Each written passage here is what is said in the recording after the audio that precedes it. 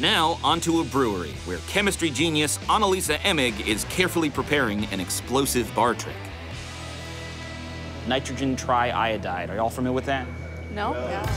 Nitrogen triiodide is made from household ingredients. They're fairly benign, but when combined, they can create something quite surprising. So we're gonna go from heaviest to lightest, starting with the heaviest thing that I could think of, a water balloon. Darren, you ready? Definitely ready. Annalisa? Yep, let's do this. Let's do it. Okay. 3, 2, 1. So it worked. In its wet form, nitrogen triiodide is not that sensitive. That's why Annalisa was able to handle it before. But as it dries, the crystallized form becomes highly explosive and increasingly sensitive to any disturbance, like this water balloon. When I set it off, you saw that purple cloud, and that's the iodide vapor, and then nitrogen gas was also produced, and you can't see that, but it's in the air all around us. We're gonna go lighter. What about a feather?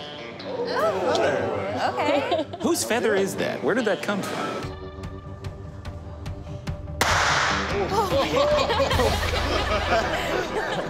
All right, so we have one last thing, and what is lighter than a feather?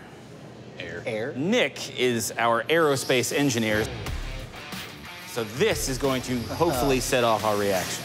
Damn, it's gonna be cool. Nick, you ready?